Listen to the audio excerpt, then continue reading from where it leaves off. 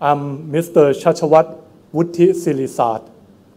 I'm going to present a topic today about the sufficiency economy in a researcher life. So first, I would like to briefly introduce about myself. I'm Chatchawas Wuttisirisart, and the people around here call me Shin as a nickname. And I graduated the secondary school from Piliyalai School, Phra province in the north of Thailand. And then I got a really good opportunity to study in Mahidol Vittayanusarant School, where we are here.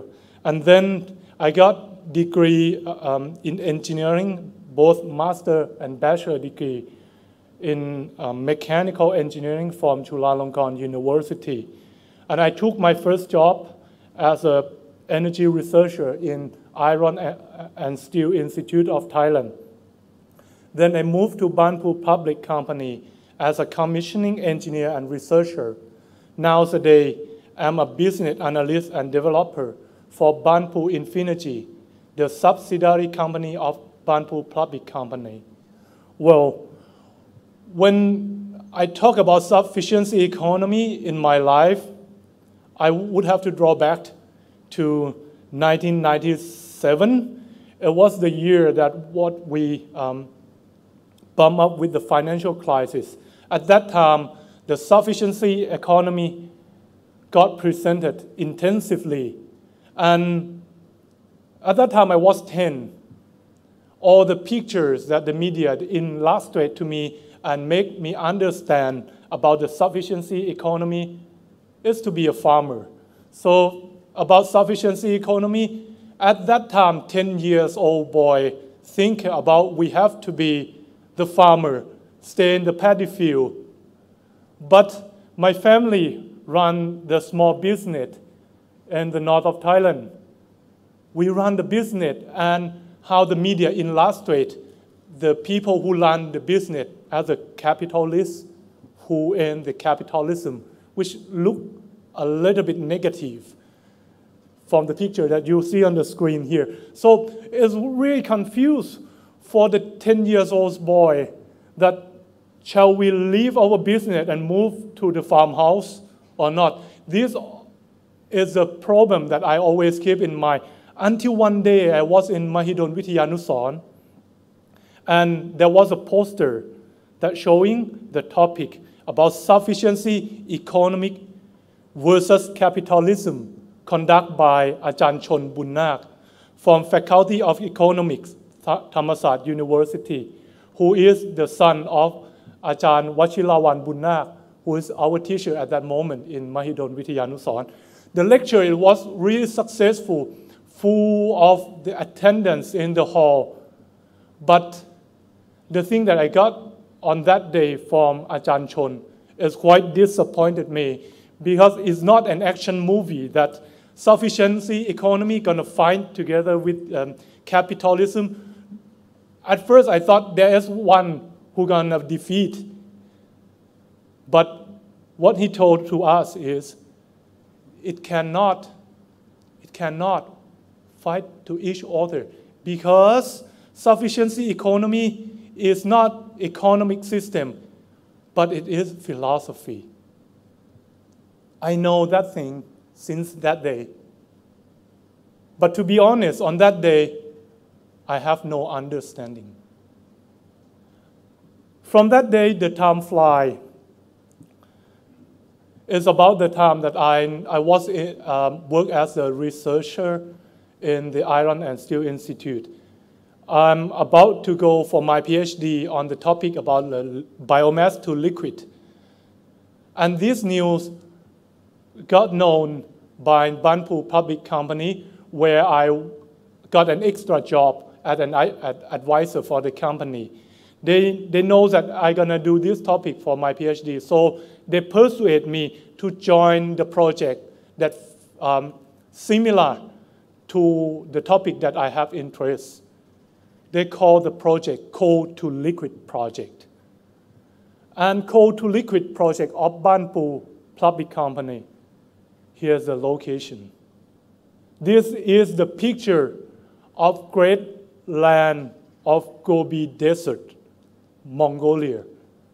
Underneath this land is abundance of coal resources, and Banpu Public Company would like to make value added of their coal reserve in here. So they create the project. That is how the research on desert begin. Well, as a researcher, I start to analyze what can we do on the desert. We found pyrolysis is the key because it is the coal conversion process which requires no water. Okay, I will give you more details about pyrolysis process. What you can see on the screen here is not a branch of bacteria. It is the molecular structure of solid fuels, liquid fuels, and gas fuel. You can see the most complex one, it is the solid fuels. If the complexity reduces, it becomes the liquid fuels, and the simplest molecule that you see on there is the molecular structure of gas fuels. So how does the pyrolysis work? Pyrolysis is how you heat the solid fuel in the absence of oxygen atmosphere. This is really important because it has to be absent of oxygen. If there is some oxygen exists, it's going to be a combustion. So once it's got heated, the molecule is going to break down into the smaller one. The big molecule that still remains, in the industrial term, we call it char. And the medium-sized molecule that break out from the big one is become the liquid fuel, or we call it tar. And the smallest molecule that's spreading around here stands for gas. And if you see it carefully, there's one familiar molecular structure that you may know, which is H2O under here. So this process also delivers water. These are 4 major products of pyrolysis process. Then we go through the research around the world from the past to present day. And now we found Professor Hu Haoxuan. He is a professor from Dalian University of Technology, who is a researcher still active in the field of coal conversion. And he majorly do coal pyrolysis. We approached his laboratory and found the magnificent research facility in his lab. So Banpu Public Company and Dalian University of Technology established the cooperation to conduct the research about coal pyrolysis in there. I was there and worked with 1 billion students. On the picture here, these are the graduate Chinese students who work extremely hard all day, all night to identify how can we convert our coal resources into tar oil. And we found that in our coal mine, the tar yield that we can gain is around 5 to 15%. 5 to 15% is quite wide range of the yield that we can gain because it depends on the condition that we apply to the coal. We did a research sophisticatedly. We go down to see the optimized point. How can we set the condition to gain the maximized tar yield? Moreover, we still can set the process to get the specific process, to get the specific products from the process.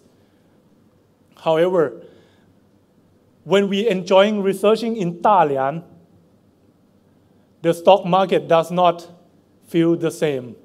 They're trying us to make something that bigger, real, and close to the real operation. So they pushed the company to establish the pilot plant in South Gobi, Mongolia, while our research team haven't finished conducting the research.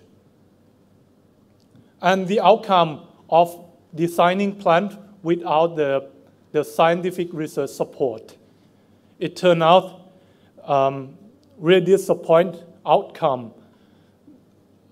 On the 2015, the pilot plant that was built, it still cannot deliver enough tar oil to the company. And the budget was run out from the initial budget from $2 million to 67,000 US dollar.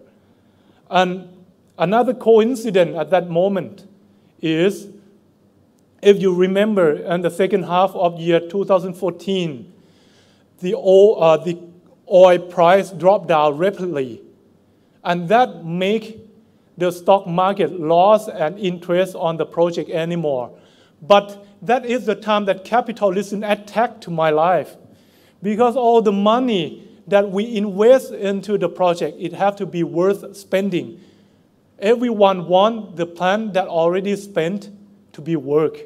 So they assigned to me to go to South Gobi, Mongolia, and conduct the research, conduct the operation, raise up the plant, and make it run. I would like to confess at this stage, on the first day that I got assignment, it was absolutely dark, and it was so cold in the mid of winter in Mongolia. Because this plant, it was not designed by our team, so we don't know exactly how it works, how the equipment, how it design, everything in the plant, we have no ideas. We just have a knowledge about coal pyrolysis in the lab. But now we have to do the big scale. And what the company gave to me are these lovely 4 workers. Actually, there's another one who holding the camera shot to us. So including me is 5 people. And only me that holding an engineering degree. So 4 of them, they are good people, but has no any engineering or scientific or science degree. Myself at that time, I found like I got abandoned in the far corner of the world without budget adding from the company and also skillful workforce. It was really hard time and desperate. I have to rethink, how can we solve, how can I accomplish these tasks? One of the things that I would like to start with is the team. I think about nowadays, there's no any skillful engineers or researchers like I work in Iron Institute of Thailand, or the billion graduate student in China anymore. They are the local people and have no degree. So I have to build them as a team by converting. Before, I always communicate in our team in the scientific language, but I have to convert it into the common language that everyone can understand what we are doing right now. So these are the problem statements that I spread out to everybody, not limited to our team, everybody in the mine site. It's just a simple and common language. I just told that now our reactor got clogging and they have some gas leaking, and our char that deliver is unqualified, it's uncooked. And there are also some wastewater that produce out from the plant. Once the message goes through everyone in the mine site, it makes everyone understand what we are doing right there. Now we're starting the study. I went into the reactor, captured thousands of pictures, collect hundreds of samples, name them, and map them up, how they, where's their position and in the reactor. And we bring all the equipment out to test each piece by each piece to make more understand about all the equipment in the plant. Then we gather in and out reactor. And then at the end of every day, we share all of this document. What the new information that we gain on that day, we will post it on the wall of our office so everyone can approach to the same information. Even the housekeeper comes through and see some interesting pictures, and they will ask our team, what is this about? And our team can express them and tell them in the simple language. So then is the moment that even the housekeeper can give us an idea. So now I don't have only one researcher anymore. Everyone are mine researcher.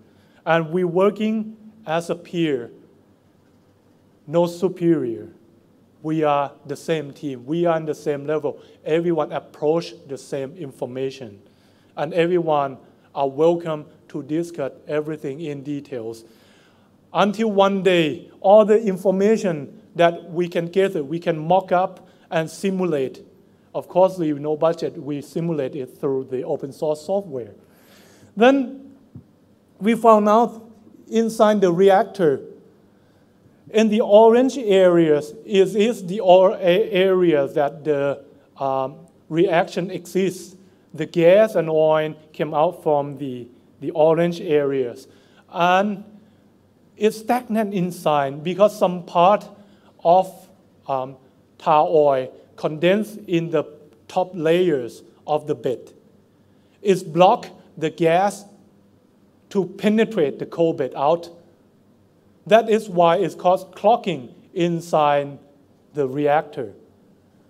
So we deliver the message that gas stagnant inside the bed to everyone in the mine site. And here is a return. There is one staff of our mine. They come to me and then told, if there is some gas stagnant inside the reactor, why don't we vent it out by snorkel?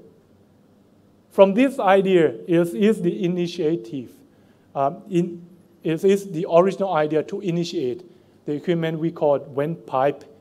Vent pipe is just a simple pipe that holds it a lot in one end.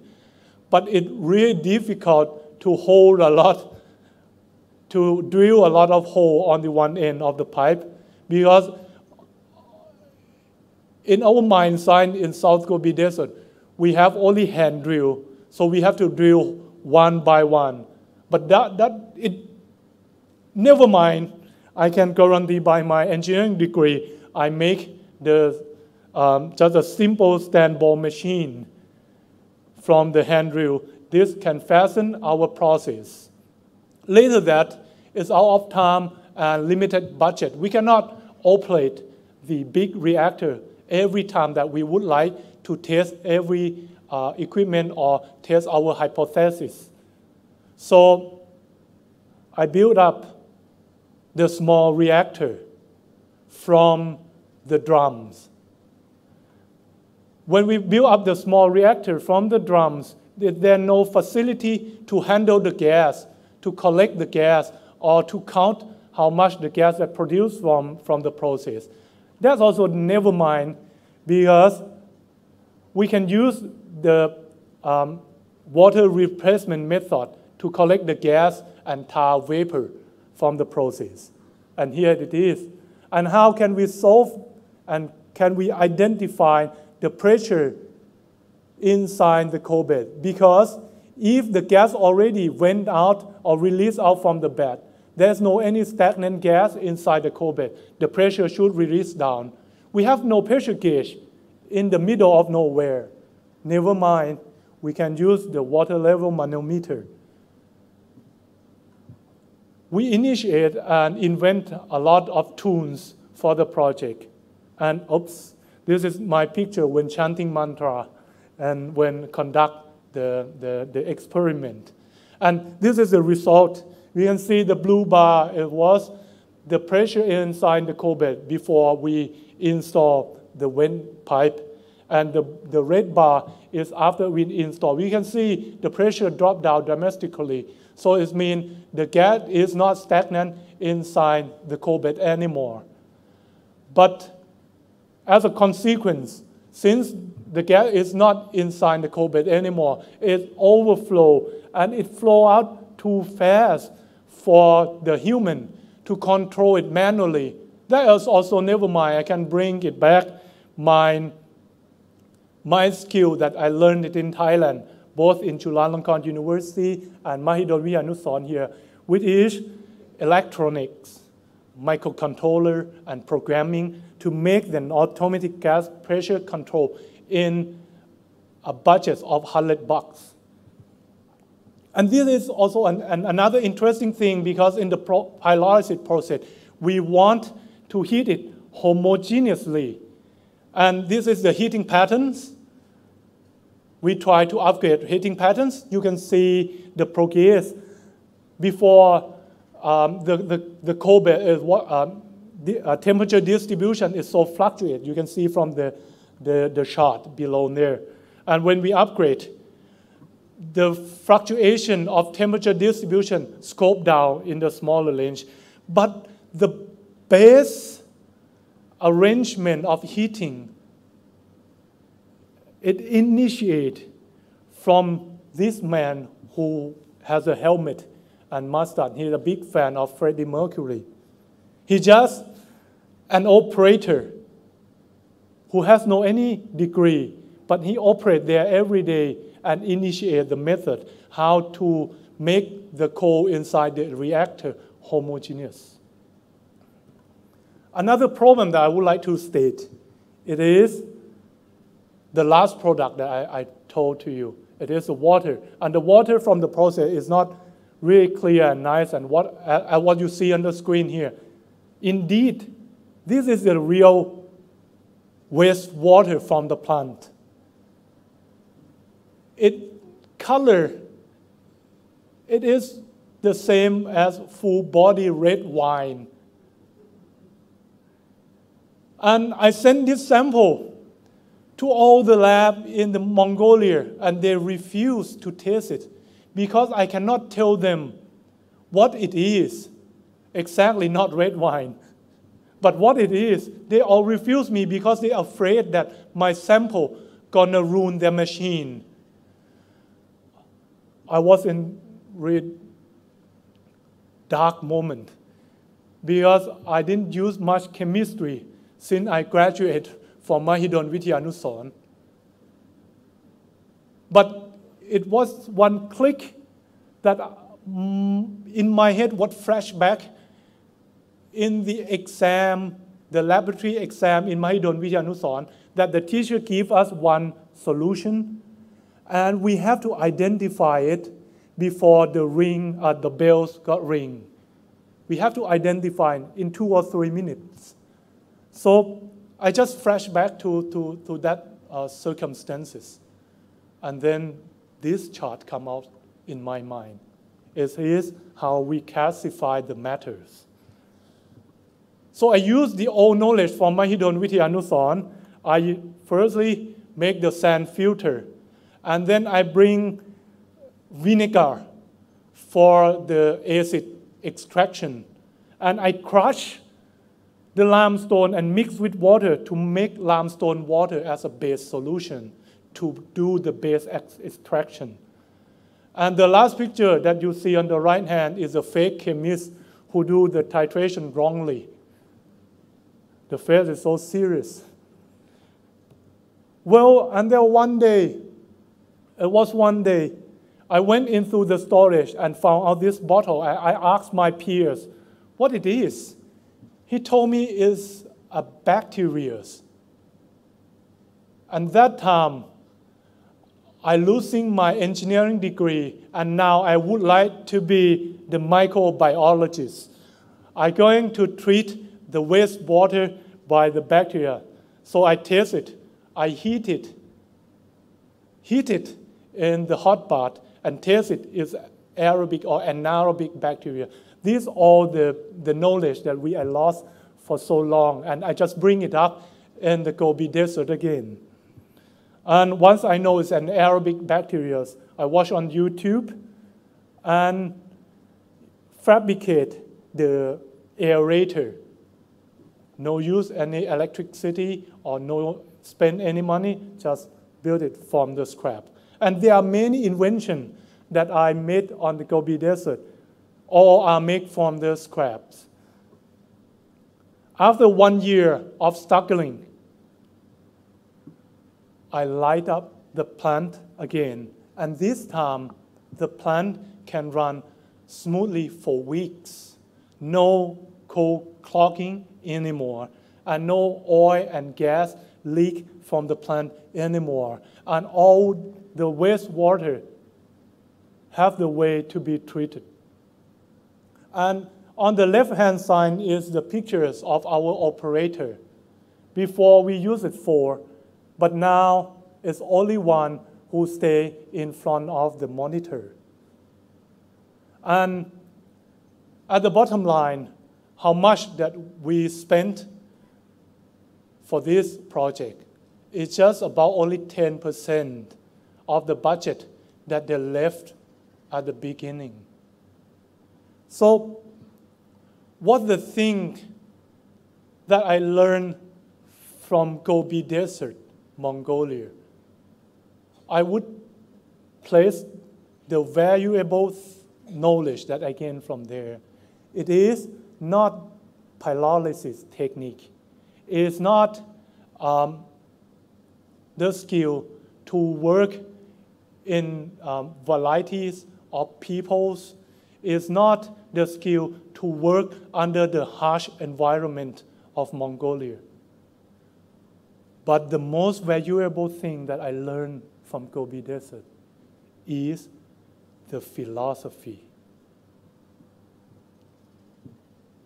It's made me understanding the sufficiency economy is not in the paddy field. It's not on Gobi Desert. It's not in capitalism.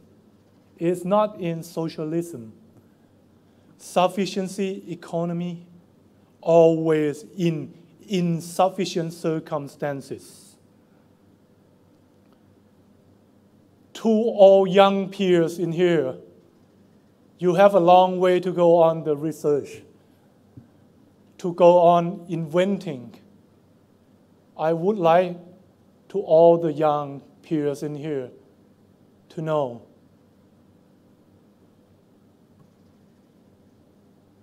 do not give any excuse if you not do something. Don't say, we don't have enough resources to do this or that.